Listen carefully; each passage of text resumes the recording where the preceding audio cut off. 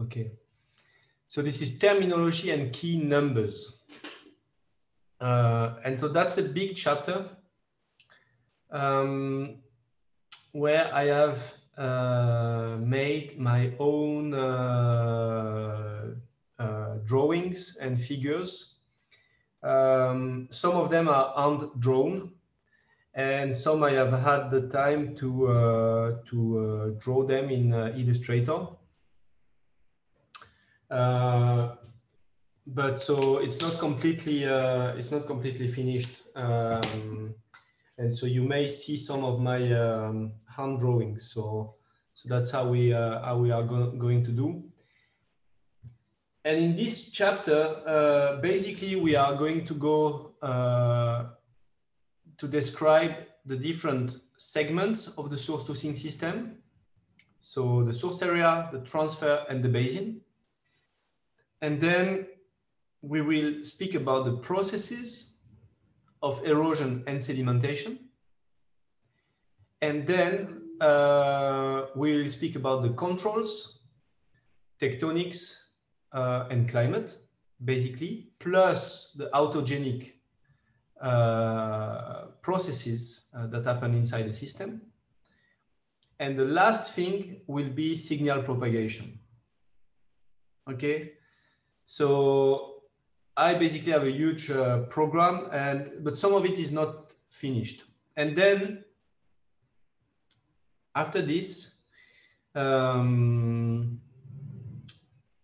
in this source-to-sink course, I don't know if I will show you this or not, but maybe I will show you some elements of it. I've decided to create some sort of cookbook, livre de recettes de cuisine. So the cookbook in this case is a list, kind of a very telegraphic list of items that allow you to see, for instance, if you want to do a paleo elevation of a mountain range, what should you use? If you want to know the past drainage area of a system, what should you use? If you want to estimate sediment flux, what should you use, etc., etc. So it's a cookbook with different recipes for the source-to-sink approach. But first, yeah, we will go through source, transfer, basin, then processes, then controls, and then signal propagation. So I should actually write this outline somewhere, and I will do it. And I should also correct this. So I should just do it now.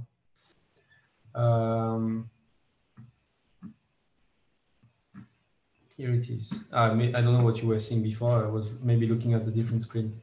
Okay, so from source to sink, etc., etc. So now you have the plan.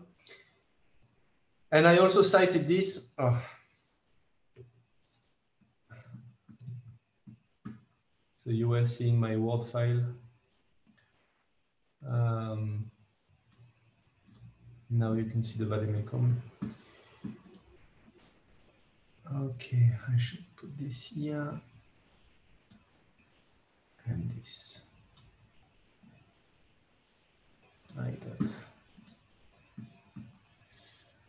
Okay, I just wanted it in French, so sorry, Leonardo. Martina, I don't know what is your first idiom? Italian, but I speak a bit of French. It's more or less the same, yeah? Yeah. So I wrote, I copied these sentences here. Qu'importe la quantité quand la qualité reste manifeste. Qu'importe même l'ensemble des qualités quand certaines qualités restent caractéristiques. L'analyse causale est fondée sur une hiérarchie évidente des qualités. Et pour cette analyse, la détermination de la quantité est de peu d'intérêt. And this is in a book by Gaston Bachelard, who is a philosopher, epistemologist. and especially of science. And the book is Le Nouvel Esprit Scientifique. You can find it in the Presse Universitaire de France. And I think it's just to say that in addition to your scientific reading, you should also read, if you can, if you find the time. But I think you should find the time to read about this kind of books that show you the different approaches to science. And so here, for instance, le savant ne mesure pas toujours. Il tâche d'abord de saisir la correspondance des phénomènes et il pense souvent cette correspondance sans en mesurer toutes les variations. So, c'est dans la liaison de signe à signe, plus souvent que dans la liaison de nombre à nombre, qu'il trouve les leçons premières du déterminisme. Think about a geologist on the field. A geologist on the field does exactly that. You know, you link different observations, signe à signe. You link observation, you link the science, and you infer a causal relationship. Okay, you see a thrust, you see a fold, you say that both of them are linked, and they must be. You see them in the Alps. You see their orientation. You link them with the tectonics of the Alps. Okay, you don't need to go and measure the fold axis. You don't need to go and measure the fold curvature.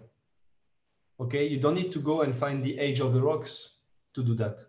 You can already do a causal analysis in your work based on simple observations. Okay. So here, Bachelard was arguing that quantification is not always necessary. That whatever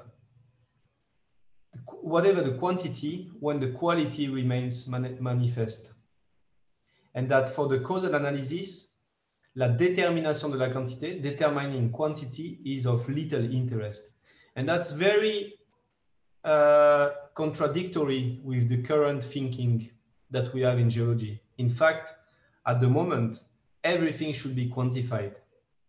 You should have numbers for everything. It's not enough to determine qualities, to determine characteristic. Okay, you need to quantify. And so I think Bachelard was for sure, he was right, and he's for sure much clever than us. But nowadays, what we see in geology is that it's important to have numbers, because actually the numbers can tell you whether a phenomenon is important or not for what you observe. Okay, let me give you an example of this. Imagine, let's speak about erosion and sediment transport in a river. Let's say in the Rhône river in the Alps here. If you do a very intense storm for something really intense, like a hurricane, like a tropical typhoon, like in America or these kind of things. You do a tropical typhoon, so 1 meter of rain per hour in the Alps, in valleys. You do that for 1 minute. You're not gonna, the quality is a tropical typhoon, but the quantity is 1 minute. It's not gonna impact sediment supply. If you do it for 1 day, you will have so much rain that you will have flooding, sediment transport, you will have a massive landscape transformation. Okay? And if you do it for 2 days, even more. So the quality is important to know that in the past, for instance, there was periods with floods, periods with drought, no rain, etc., etc. But to know whether they are important or not, we still need to quantify. We still need to try to assess their duration and their magnitude.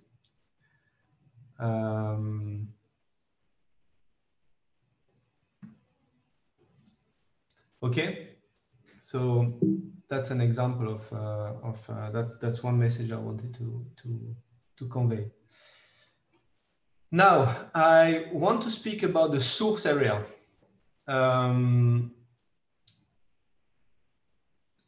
And so I made this drawing for you for the Vallée Mekong. And I try to sketch a maximum of things on this drawing that I think are fundamental for you to become source to think thinkers. And these are things that we didn't used to teach in sedimentology at all. 10 years ago, you will never hear about this in a sedimentology class, except if it was by Stanley Schum. But now it becomes absolutely common. We've made the link between geomorphology and sedimentology. And so, so the main concept, one of the main concepts is the concept of, so here, sorry, you have it's one type of landscape, of tectonic landscape, where you have some sort of mountain and rock uplift. There is a thrust fault here. So this is a cross section, and this is a three-dimensional view. I don't know if you see what I wanted to represent here. And here you see half of a valley, just one side of the valley with the main river inside. And here you see an entire valley, okay, with both sides of the valley, with a main river inside, and here you see another valley. You have climate and rainfall. So this falls onto the surface. And this is collected by drainage areas, or also known as catchments. They catch the water. And so they are limited by divides. This is the main divide of the mountain range. So every water that falls on that side of the mountain flows here. Everything that falls on the other side of the mountain will flow towards this side. And there is also a divide between valleys. So a droplet that falls here, exactly where my arrow is, will end up in this river, and here at this outlet. A droplet that falls here will end up in this river, flow down here, and end up at this outlet. Okay? So this is a drainage area, or catchment, or drainage basin. We also call it a basin. Aire de drainage, bassin de drainage. That's the vocabulary you should know for this part. Is that okay? We have another. Yes. Thank you, Betin. So we have another drawing of it here, and I think it's important if I go here. This is a plan view. It's a view from above. You have the basin outlet. That's the exit of the drainage area. So all the water that falls onto this area ends up passing by here. Okay, if it is not evaporated. Inside, you have a mainstream river, and you have a tributary stream. You could have many tributaries. Okay, a tributary is a small stream that comes into the main one. We could actually argue here, maybe this one is the main and this one is the tributary. Okay, I have to admit my drawing is not, it's a little bit ambiguous here, but You know what I mean. You see here, you have a main stream and several tributaries. Okay? So here you see the limit, the boundary of the catchment. Tributary, main stream, main river. You have the stream head or the river head. Okay? That's where the river starts. In other words, it could be the source. Okay? So if you go on a landscape, normally you should find a place where the river starts. Okay, it doesn't start as a river, it starts as a stream. Okay, but that's something, and it's actually fascinating to find. You know, there is a lot of attempts to find the source of the Nile River. Of course, it's complicated to find the source of a big river, and you could argue, what is the source of this river? If you float here, is it here or is it here? You know, which one is the source? Which one is the main source? There's tons of definition for that. You know, the source is the one which feeds the longest stream. The source could be the one which feeds the stream with the biggest débit, discharge. Okay, so there is different things, but clearly on the field you can go and try to find the source. And often I need to show you a picture, but often there is a distance between the head, between the edge of the catchment, the boundary, the limit, and the beginning of the river incision or the stream incision. And this distance here is non-channelized. Here you have the channel head, and everything above is non-channelized. Where it's non-channelized, you have what is called overland flow. Overland flow is ruissellement. It's just when the water flows, but it flows. It just flows, not making any channel. So it just flows at the surface like a nap. Okay, and you can see that in a field. Sometimes you go on a steep or a field with a bit of inclination. You don't see one stream inside it. You have water flowing in between the grass, a little bit of water everywhere. It's wet everywhere, and the water goes down. But by going down, the water sometimes starts to, it doesn't go straight. If it was going straight, it will never make a small river. At some point, two little drops, they join. And when they join, they become more powerful and they continue faster. And then progressively they collect. And at some point, they are sufficiently powerful to start incision and start erosion. That's where you start a channel. Okay? So, let me just do this. What is the amount of water that we need to make an incision? No, we don't know that. Ah, okay. Now, this is a big research question. How much water? It could depend on, you can imagine a field. It can depend on the amount of water, but it can also depend on the steepness. Mm-hmm. It can depend on the material to be eroded. Yes. Okay. It can depend on many parameters. But if you look at channel head, I don't know if you see my screen. Well, channel head gives very strange result on the web. Channel initiation.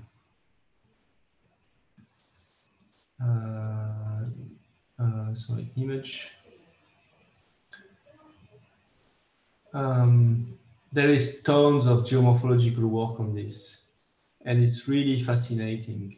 But we don't know the answer yet. I can just show you maybe this. Oh, okay.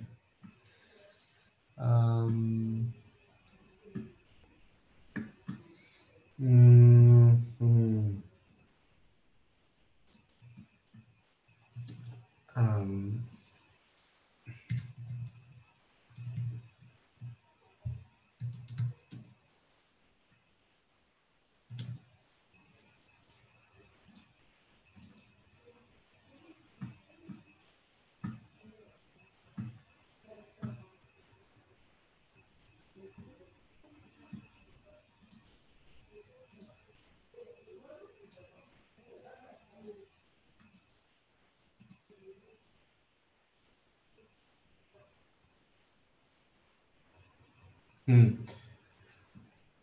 Okay, I'm not gonna lose too much time trying to find what I wanted to show you. I just have a...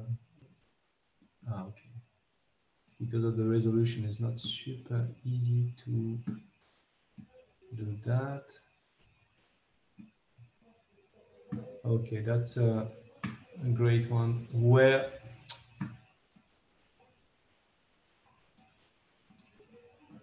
Where do channels begin? Do you see my screen with where do channels begin? Yes. Yes. Yes. So that's a very, very, very cool paper, Pure Geomorphology by Montgomery and Dietrich.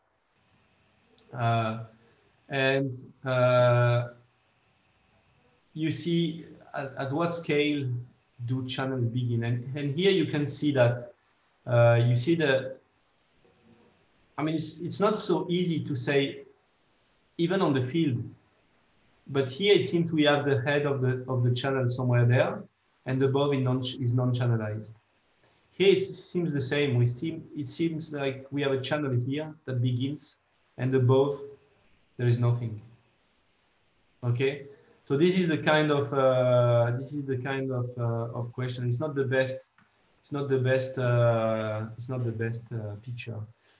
You have to know that a lot of people studied that with numerical models, mathematical models, in agriculture.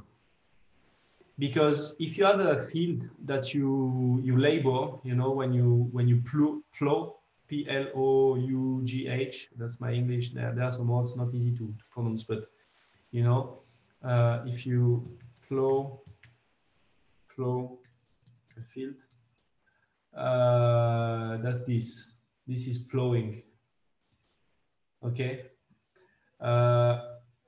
These are flat fields, but on inclined field, you know, some agriculture, some farmers, they want to know when will channel initiate, because they might end up in a river in their field. Okay, so it's quite important to know how to plow correctly if you don't want to increase channel initiation. Okay, and this distance is called the Horton distance because Horton was a researcher in geomorphology at the beginning of the century, and he found that there is a distance before which channel really initiate. I want to continue just a little bit on this here because I wanted to draw here these two drawings. They are different, the two of them. On this one, it's like I took the drainage area and I look at it on the side, so it's inclined, and the drainage area is this disc, this ellipse, with a black outline and a flux outside that goes out, and there is the main river inside. So it's a simplified view of this. Okay. And here, R, big R, is the rainfall. And so what I represent here is the amount of rainfall that falls on it. And you see that if you multiply the drainage area by rainfall, you get the outlet water discharge. So you can calculate the water flux, the water discharge at the exit of a drainage basin by multiplying rainfall by drainage area. You should normally subtract infiltration and evaporation. Some of the water infiltrates, maybe 20%, and some of the water evaporates, okay? Actually, some of it is also taken up by vegetation. So you have surely less water going out here than what comes in by rainfall. But if you are in a dry landscape in the desert, or in somewhere like in the Zagros in Iran, or actually in the Mediterranean region, why are rainfall episodes so the cause of so many floods? It's because the water does not infiltrate, it's not taken up by vegetation, and it doesn't evaporate much. Okay, you are on dry catchment, dry rock, and everything that falls onto the catchment goes at the outlet, and you get a flood. Okay, in a more temperate English style catchment, it's not very steep. There is a lot of earth, a lot of vegetation, and it's so you may have a less effective catchment at transferring water downstream. But this equation here, water discharge equals drainage area times rainfall, is very important. Okay, minus infiltration, minus evaporation. I should add this onto the equation, but it's very important. And here is the same, but with erosion. You have your initial drainage area, which is now dashed. And let's say you erode with an erosion rate R with units of length divided by time. The rate, also for the rain, you measure rain in millimeters per hour. It's not a volume. Okay, you transform rainfall rate in a volume by multiplying by drainage area, but rain is in millimeter per hour. When it rains, I ask you to put a glass outside in your garden or on your balcony. Okay, to measure how much rain was falling down, you just measure the height. Okay, and it doesn't matter whether you put a bucket or a glass, you will have the same height. Okay, however, if you have a bucket, you will collect more rain because your area is bigger, but the height will be the same in the bucket and in the glass. Okay, so rainfall is measured in height per hour in unit of L, length, divided by time. And it's the same for erosion rate. Erosion rate is a vertical rate of erosion. So how much millimeters per year you erode. And so if you multiply this by drainage area, you have the sediment flux out of the basin, the erosional sediment flux out of the basin.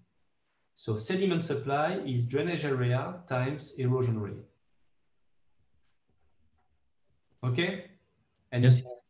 It's in units of L cube divided by time. L can be millimeter, meter, kilometer, whatever you want.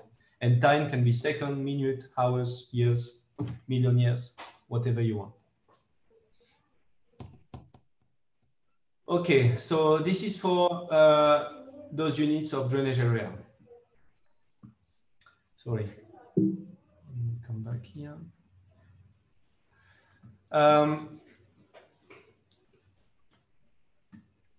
Okay, now in each drainage area, you have to realize that 10% or 5% of the drainage area is occupied by rivers, channels, channelized, localized places where water flows, and 90% of the drainage area is occupied by hill slopes, les versants. Okay. Okay? And hill slopes are areas where water is not channelized, where there is overland flow, but not only overland flow, there are other processes on hill slopes. But basically, they are diffusive processes. They are distributive processes. So these, I'm speaking about sediment transport processes. So they are processes that distribute the sediment in a non-localized manner. In the river, the sediment is transported with the water. Okay, it's like a tube, it's like a conveyor belt. Okay, it's just like a funnel, a channel for sediment and water, a river. But the hill slopes, the sediment, they go a little bit everywhere. Again, there is a massive literature on sediment transport on hill slopes. For instance, one is called the splash effect. The splash effect is when you have a drop of water falling down onto the earth, like the field I was showing you before. When the drop of water falls, a little bit of earth goes everywhere, you know, in all directions. Okay. If you are on a hill slope like this, the grains that go up, they will be brought down by the other droplets. But the grains that go down progressively, many splash effects on a hill like this make the grains go down to the river. Okay. Okay. So the integrated effect of all this little splash of little raindrops is making the grain of the earth go down and finish in the river. Another process you know very well is landslides. I think, Betim, you did the excursion probably with Markus Stoffel in the Alps. Yes. In Randa. You've seen the landslide in Randa. You remember this huge, massive landslide? I think we saw un cône d'éboulis, je crois, il me semble. Ouais, c'est ça. Comme ça. C'est ça. So, okay. So basically, and this is a drawing you see here, I put landslide. It's like the whole, sometimes the slope is so steep that suddenly the whole side, the whole hill slope collapses. And of course it goes down by gravity and it brings sediment to the river. Okay. Another process is creeping, C-R-E-E. Creeping is just, you know, slow landsliding. You see that sometimes when you walk in the Alps, in the fields, you see that the whole hill slope is going down slowly. You see the traces of this. Animals, when they walk, you've seen fields in the Alps, you see this kind of path of animals, of cows. Okay, the cows is the same. When they walk, they bring a little bit of earth down. And the integrated effect of that is to bring the sediment down. Okay, so the hill slope processes are very important because they are 90% of the erosional processes of a catchment. Then they bring sediment ultimately to the river. So the river then is localized and has to be efficient to transport all this sediment. So we have mainstream, hill slope. Another word for hill slope is interfluve because it's all the surface in between fluves. A fluve will be a channel. I said basin outlet. Here, what we have in addition is a characterization of the shape of drainage basins. You have this here, okay? What I try to show is two different diagrams. In this diagram, we have a drainage basin in blue, and you know, each little stream in this drainage basin has its own drainage area. You know, there is the big drainage area, but each one of them has its own drainage area, okay? And so if I look and I zoom onto the drainage area of this one, I find the same, I find the same shape as a big basin. So this is self-similar drainage basins.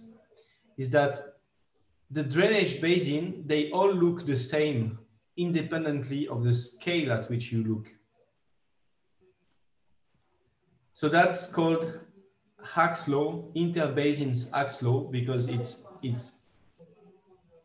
when you look at different basins worldwide, and you can find a relationship between the length of a basin and the drainage area. And basically the relationship is L of a basin, the length is equal to 1.7 times drainage area exponent 0.5. There is a mistake here. It's exponent 0.5, so square root of drainage area.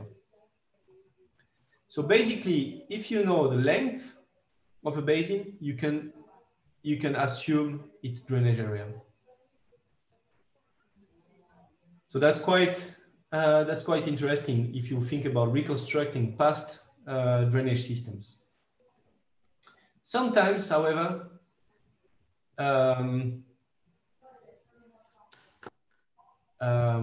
drainage basins do not grow in a self-similar way. Sometimes when you look at small basins, they are different than big basins. So if I look at this small, in this case here, I have an allometric scaling in which actually the small basins are a little bit large and the big basins are more elongate. And in this case, both the coefficient here and the exponent here are different than this one. 0.5 is self-similar. Big basins look like small basins. 0.6 is when big basins are less elongate than is when small basins are less elongate than big basins. So big basins are more and more and more elongated. And 0.4 would be small basins more elongate than big basins. But these two laws are the two ones that they are the two most general. This one is for comparing different basins worldwide. If you compare all the basins of the globe, you find this. And if you look only within a basin, often the small basins within a basin are less elongate than the big basin. Okay, so this gives you laws, a little bit like I was speaking before for the ratio between slope, fan area, you know, the different proportions. Here is a proportion of the drainage areas and streams.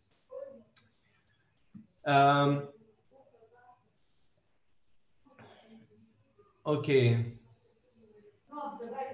Another important pattern, another important parameter is here. In the case of a mountain range, you can look at the spacing between outlets at the mountain front. And the spacing between outlets at the mountain front is proportional to the basin length. In general, it's about half of the basin length. So if you go in the mountain ranges, like in the Pyrenees, for instance, and I can come back here, and you have two alluvial fans with their apex here. You can measure the distance between the apex, and this gives you the outlet spacing. So this gives you, you just multiply by 2 and you have an idea of the distance from here to the main divide of the mountain range. And you also get an idea of the drainage area, because if you have this distance, which is half of the basin width, and this distance, which is length of the basin, you multiply length by this, by basin width, and you have the drainage area. Okay, so I'm almost finished, and I need to run, because otherwise I will miss to pick up my daughter. But what I wanted to say here, yes. Another very important thing is the shape of these rivers here. And there is two different type of rivers. The rivers here, they are bedrock rivers, meaning they flow, and even if there is sediment coming from the side, they evacuate the sediment such that they flow on a clean bedrock. They take the sediment and they take it out. Basically, you can see the rock being eroded at the bottom of the river. Whereas here in the basin, the bottom of the rivers is made of sediment. It's covered with sediment. Okay, these are alluvial rivers. So these are bedrock rivers. The bed of the river is made of rock. And here, these are alluvial rivers. The bed of the river is made of alluvium, sediment. And this gives two very different, in general, this gives two very different, because of processes that we will see later. This will give two very different river profiles. If you look at the elevation profile with distance, bedrock river profiles are concave. You know, they are steep here close to the source, and they become less and less steep as you go towards the outlet. And alluvial river profile are much more gentle slope and linear.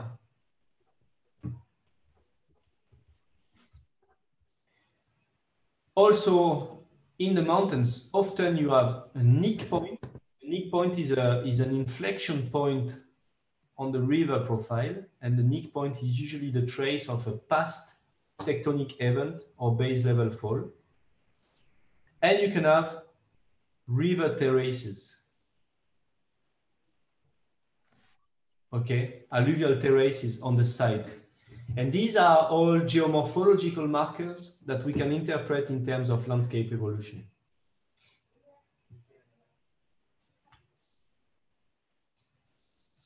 A nick point can also be just due to lithology.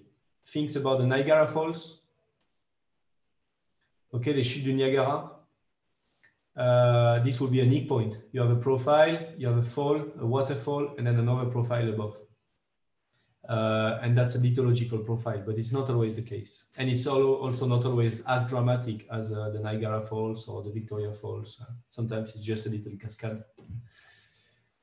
Okay, I think this was quite intense, but I think it's good.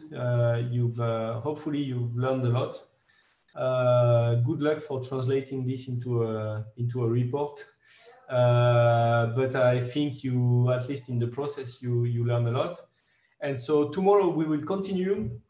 Maybe a good news for you is that for organizational purpose, again, kids dropping, life of family, I need to start. I can only start at 10:15 tomorrow, because I won't make it on time. And so let's not start at 9:30 or 9:45. Let's just start at 10:15. All right. Okay. And keep the day free until 5 as usual. But my hope is to finish before, because I have a lot to do. And normally it should